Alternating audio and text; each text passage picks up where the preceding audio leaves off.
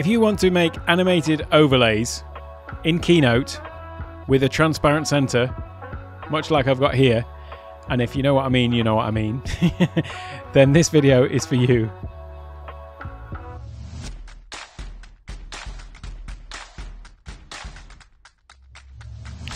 Hello and welcome to Take One Tech. My name's Alec. You caught me adjusting my headphones there.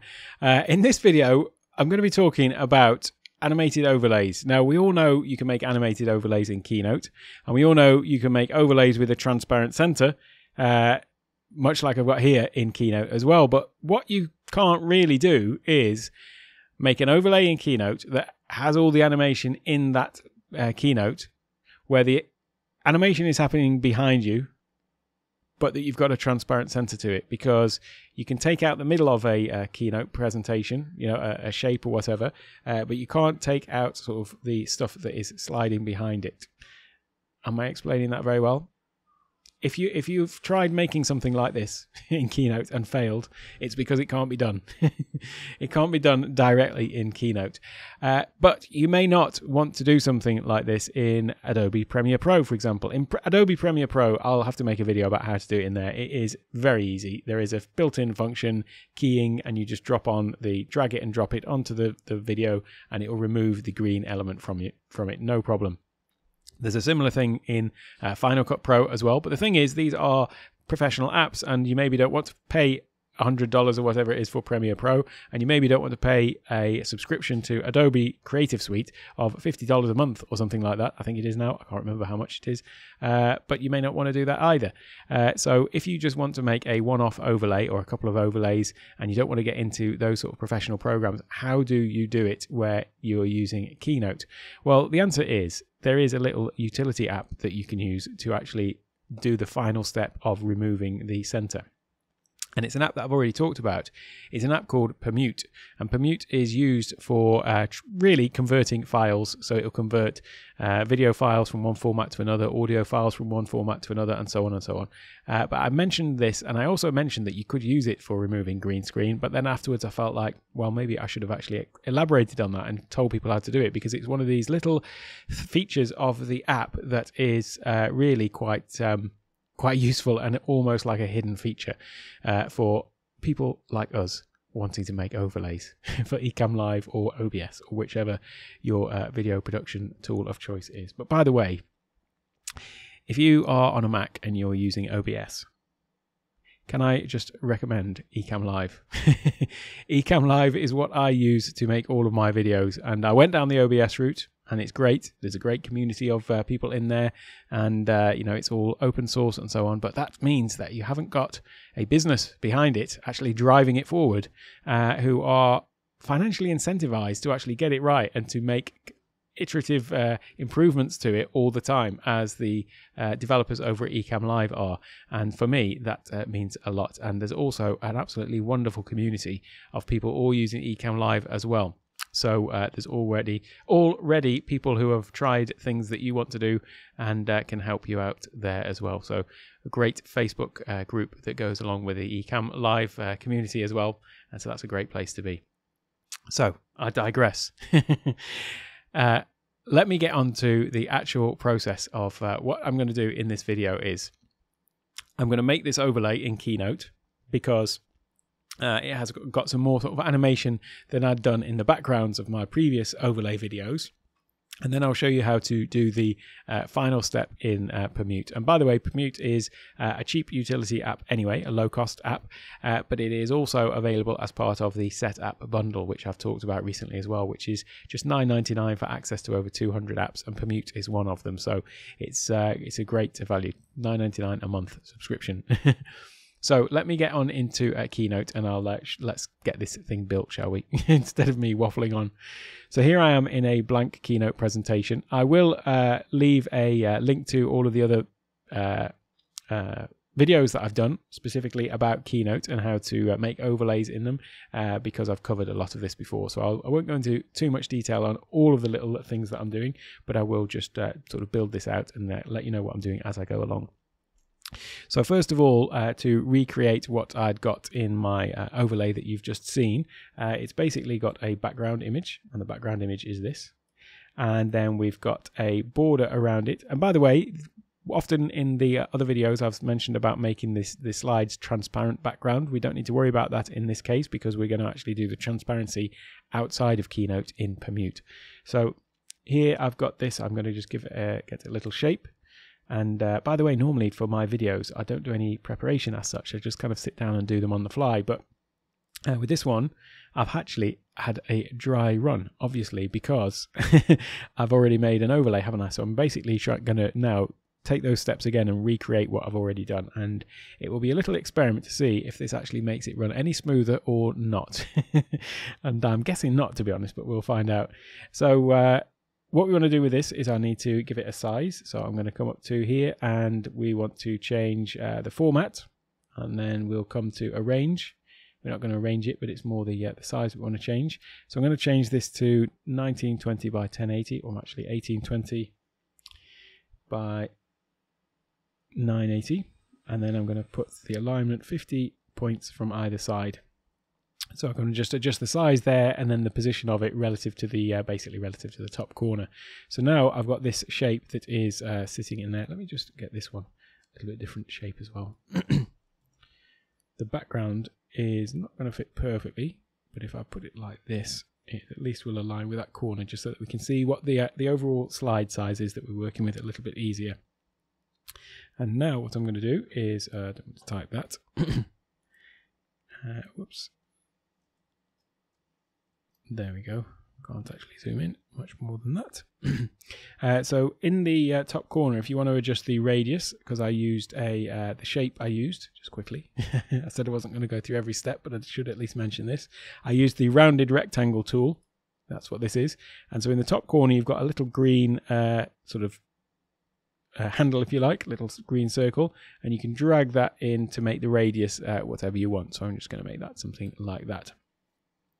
So that is now the sort of shape of our border, and then I'm going to change the actual outline, so the border line. So I'm going to come down to border and put a line, and then that's actually already on my color because I've just done it once already.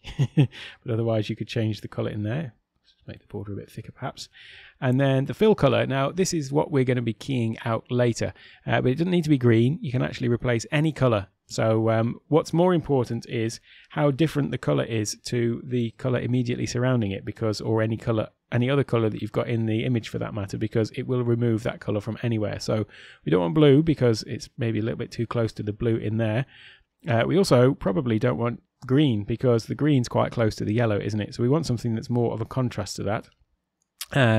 Black's obviously a very big contrast, but again we've got some more black in here as well. So let's just choose something that's a real contrast, like red for example. That's quite a contrast to the yellow, isn't it? So this is all going to be removed outside of Keynote in Permute afterwards. So next I'm going to add in these shapes. So just to remind you what it looks like. We've got these sort of shapes that move in, and we've got the two central ones moving first and the others follow a little bit behind them. And then there's a sort of light shimmer, if you like, that goes across the screen. And then there's another one, and then the yellow bars disappear. So that is what we're going to build out now. And I'm going to show you how I did that. And I'm going to also right a wrong here, because there was something I mentioned in one of my other videos about removing parts of images and how you need to do that in preview using the instant alpha tool. But actually, I'm afraid I was wrong. You can actually do that in here for some things, for shapes at least, not for images, which I believe is what we were doing anyway before, but then never mind. You'll see what I mean in a moment. I'm just waffling on rather than just actually showing it you at the time that I come to it. So what I'm going to do here is I'm basically just going to make these shapes that sort of fly in from the side. But what we actually want is, we want something not like that, but we want something. I'm just going to hold down the Alt key and duplicate this one.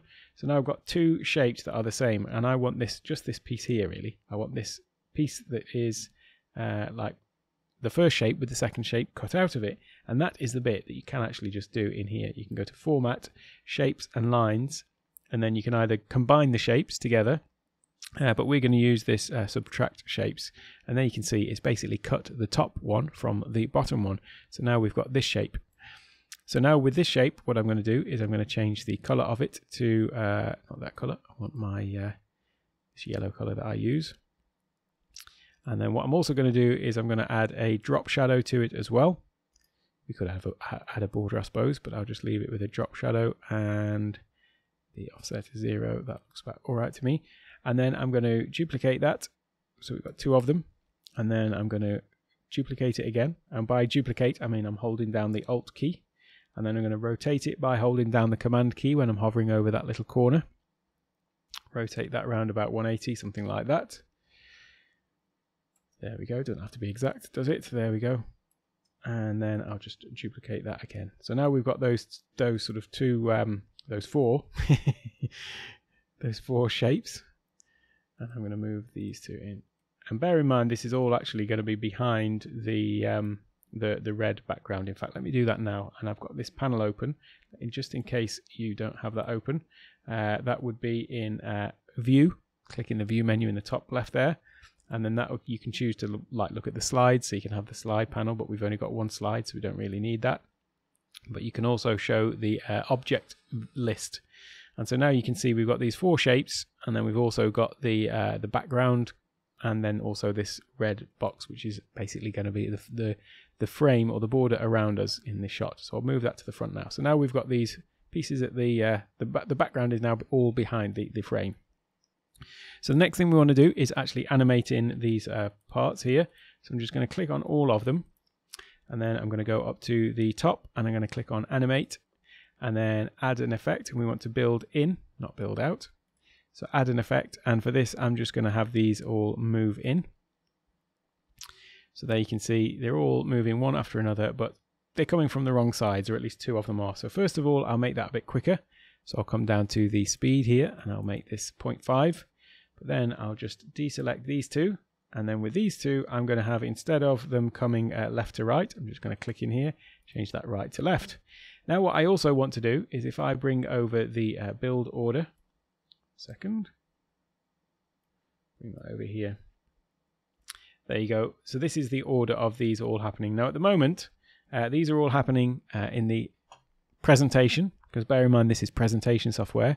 All of these different things here are happening on click. So that means that if you were doing this as a presentation, you'd click the button and it would move one, and then the next one the next time you click. But we want these all to happen automatically, of course, don't we? So what I'll do here is I'll just come down to all of these, and then I'll say happen with previous build.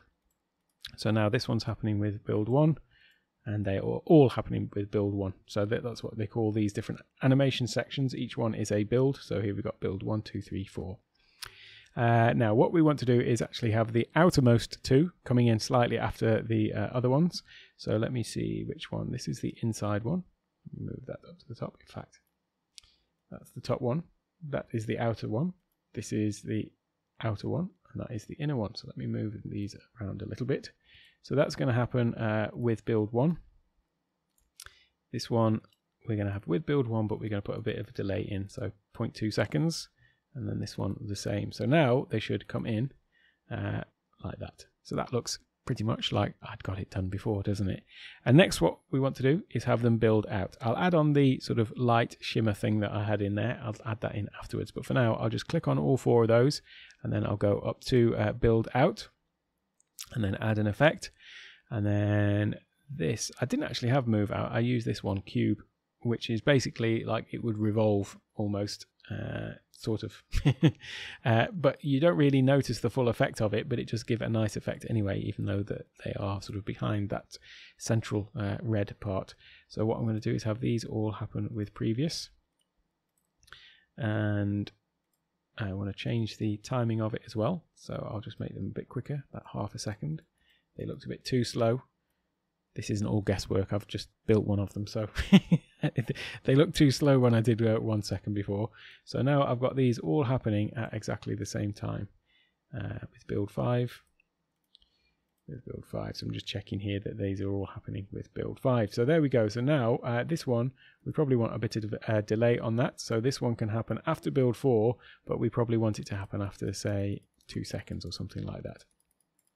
So now if I preview this, you'll see that they come in, and then there's a bit of a pause for 2 seconds, and then they go out. In fact, what I've got there is not quite right, because those 2 on this side, what I forgot to do was I changed the direction from left to right, need to change that right to left, because now they'll just disappear into the center. So I'll try that again. There we go. Let's see how that looks. There we go. That's kind of what I had it doing before. So the next thing I'm going to do is I'm going to add that sort of shimmer that goes across it. So if you just have a look what I'm talking about, it's that sort of flash of light that goes across the screen. Actually, 2 flashes. So let me come back here. All that is a rectangle. And I'm just going to make this bigger. Like that. It doesn't have to be exact or anything. And what we're going to do here is we're going to give it a graduated fill. So instead of a solid color, I come back here and I go to format, and then here I put gradient fill. But we actually want advanced gradient fill. Just a gradient fill is going from one color to another, whereas we actually want multiple colors. And look at that, it's actually got it in from where I did it before, hadn't it? Let me just get that out and show you exactly how to do that. Because that's cheating really, isn't it, if it just remembers what I'd got it as before. So just pick 2 random colors. There we go. So when you actually apply an advanced gradient fill, as a default, it will be just 2 colors. And what we want to do is we want to have it going from white at one end to white at the other end, but also adding in some transparency. So I've got those set as white, and then I want to set another one in the middle. So all I'm going to do is, we've now got these 2 colors set at either end. I'm going to just click into the middle, and it's added another one in. And now what I can do is I can adjust the transparency of each of these ones. So I'm going to go to this one first, and I'm going to set that transparency in our Mac color picker all the way down to transparent, and you can see how the side of it is now, there's the edge, but it's actually transparent there. And then I'm going to click on the other side, and then I'm going to move that one down to be transparent as well. So that is the graduation fill there, graduated fill, gradient fill. And the middle one actually is still fully opaque, so I'm just going to move that down to about 50% as well. So now what we've got is something that is basically mainly transparent with white. So the effect that that's going to have is if I just turn this slightly on its side, as it goes across here, it's basically just highlighting a part of it. And in fact, if I put it behind that rounded rectangle like that, it acts as like a little shimmering light. And what you could also do is, if you want to, you could also duplicate this. So hold down Alt and have like that. And then in fact, we're going to have like a sort of double flash of light, but that's moved above the red one. So what I want to do is just group those together so that they animate at the same time. So I can right click on that and select group. So now we've got a group, and if I put those bit underneath there, you can see how as this moves across the screen, it gives a little sort of flash.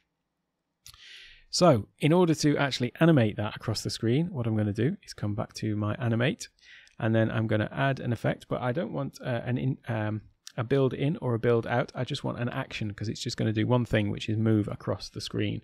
So I'm going to click on action, and then I'm going to click move. And it hasn't moved very far, but what you can see is it's got a line now with a starting point. So one here and one here. And if I just click this one and drag it across to here, off the screen, this is the path that it's going to move.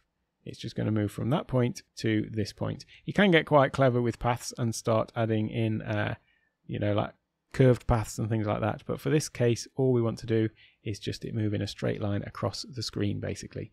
And we also want to adjust the time, maybe 0.5 seconds. I can't actually remember what this one was. Let me have a little look. That looks about right to me for a quick flash. And what I also did was I actually duplicated this because I had a sort of double flash in there. So I'm going to duplicate this whole group now. And when you duplicate something that has an animation assigned to it, then it does actually copy the animation over as well. So we've now basically got 2 instances of this flash. So if I come over to my build order again for the animation, you can see that those are both there. So this one is the first one, and this one is the one that I duplicated. And what I need to do is I'm going to move this up into the middle of here, because I want that to happen actually probably with build 1 as well. Let me just put a bit of a delay in there. And then this one actually happening directly after that group. This should all make perfect sense in a moment. So how much delay do we want between the build in and the build out? I reckon about 2 seconds, something like that. And this one, then we want to have that happening with build 6. So let's have a little look now. It would help if I was zoomed in so we could actually see it.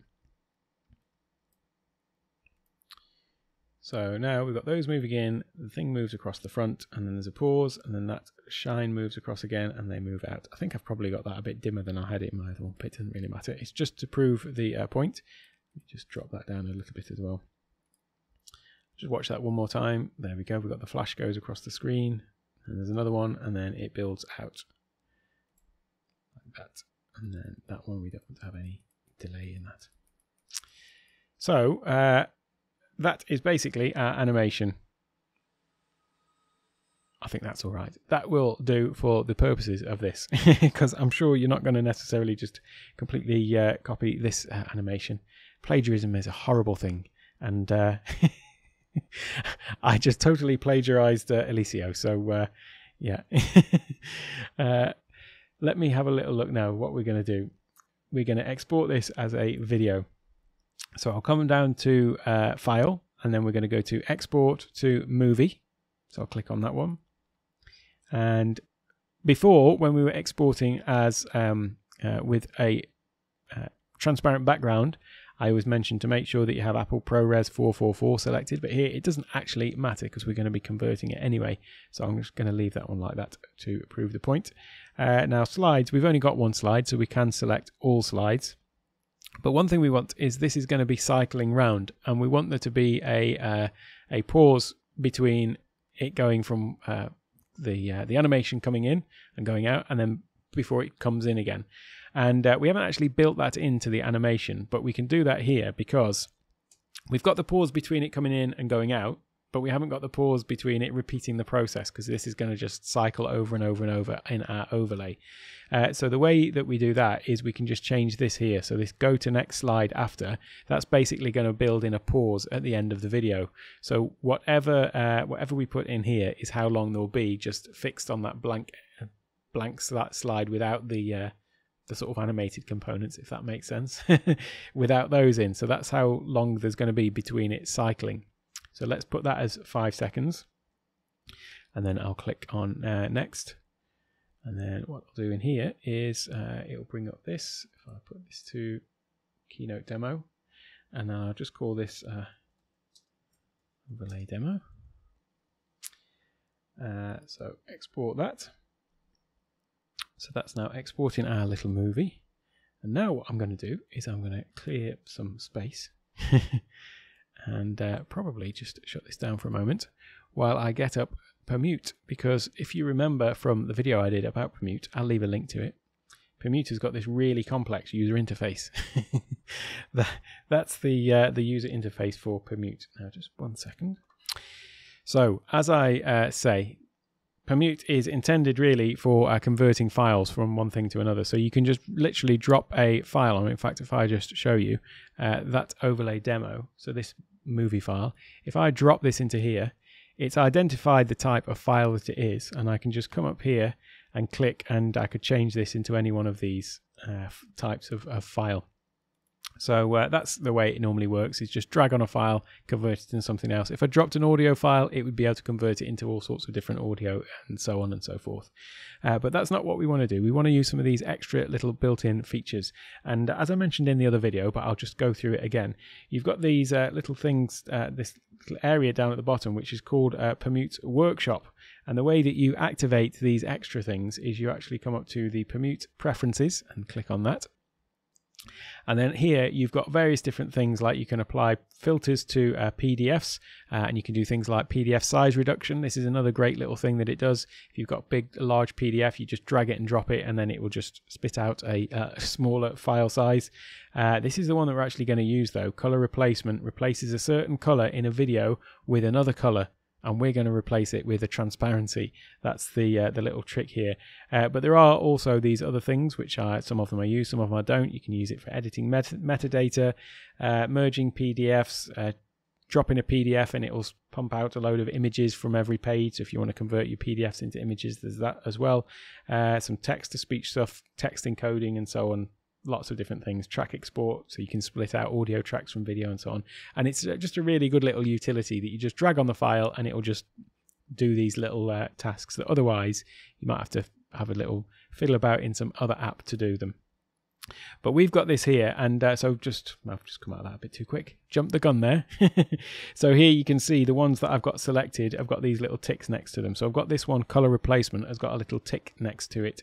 So if I come out of here now, and that, to get into, to access those things, you click in this little button here, and that opens, let's just come on a different screen. It opens this thing. So these are all those ones that I've just had ticked in that little preferences window. They're all here. So these are the ones that I use. But we're going to use this color replacement. So you come down to the color replacement. And then what I do is you come over to where it says the color. And at the moment it's set to green. But we want to set a custom color. And then what we want to do is come over to our color picker. And where's that opened up? It's opened up here. Now what you can actually do is, I have got the video on another page, so if I just come and click here, I've just selected the red color. Then the target color is what is going to change that color to. So what we want to do is come into here, and it's already done actually, but you just want to make sure that the opacity is set to 0. So if I was to come into black, for example, I just put the opacity right down to 0, and then I'll close that. Now the default here is 0.2. That this is the tolerance, so it's how much of a I suppose the difference between the two colors, like what the tolerance is between those. This is not a scientific thing, but I found that 0.3 works a little bit better at getting out the edges and so on. But I don't even know that that's 0.3 of what. This is just me playing around with the app. That is what I've found. So that is what I'm going to tell you. So then all you do is you just drag in the file. So this is our overlay demo file. And what you can see is I've dragged it onto there, but you can see it behind it. It's actually popped it into the Permute window. And now you can drop multiple files into here, but now you just click on the play button, or the little button that looks like a play, the start button. And if you've got multiple files in here, you could do them one at a time, or you can just do the whole sort of batch. And you can see that it is saying that it is color replacement. So I'll click on that, and then it will take a little minute or two. Your mileage may vary in terms of speed, depending on what you've got going on your computer at the same time. And that is now going to basically export it into the same folder as the original file, which is somewhere. Here we go. So I'll just drag this one over.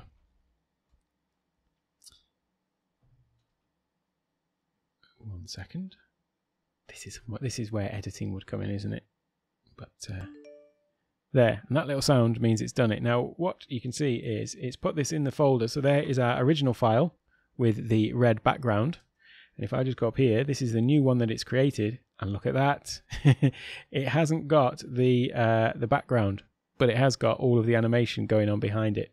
So that now I can just bring over to here, and in fact what I could do, this is dangerous, isn't it? I'm going to unlock my scene. I'm going to unlock this one, hide this one. Whoops, I don't want to hide that one. This is, I said it was dangerous, didn't I?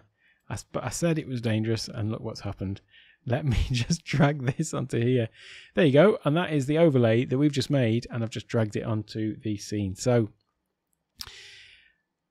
I hope you have found that useful, because when I found out that you could do that in Permute, I just couldn't believe it, because it's so much easier than it's not hard to do it in Final Cut Pro or in Premiere Pro, but it's just one of those things that you've got to open up an app and you've got to do all of this sort of stuff. Whereas with this one, the beauty of it is if you make 10 overlays, you can just drag them into Permute and then it will just spit them all out for you, and you don't have to go in and do each one by one in some sort of professional app or anything like that. So if you found that useful, and it is made you as happy as it made me, then please go and click the like button, and don't forget to subscribe to the channel and turn on notifications so you get notified whenever I make any more videos as well. And that is about all for now, which I'll just go back to that other overlay just for a moment. There you go.